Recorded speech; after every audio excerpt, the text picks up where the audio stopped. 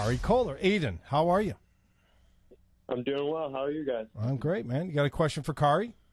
Yeah, I got a question for Kari. I'm a relatively recent college graduate, decent income right now, and I'm shying away from renting. I'm looking to buy my first home. I'm just wondering, what do you recommend the steps to be for a first-time home buyer?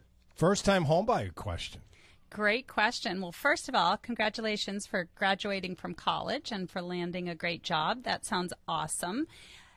So first-time home buyer, what we usually do with someone like yourself is come into our office. We will do a buyer presentation. I will set you up with one of my excellent buyer specialists in the area that you're looking, and we'll talk to you about your timeline, your goals. We'll find out what's important to you about the home that you're going to be buying. We will recommend our partnered lender.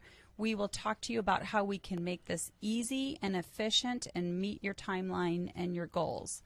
Does that sound like a good process to you, Aiden? That sounds awesome. That sounds really helpful. I'll add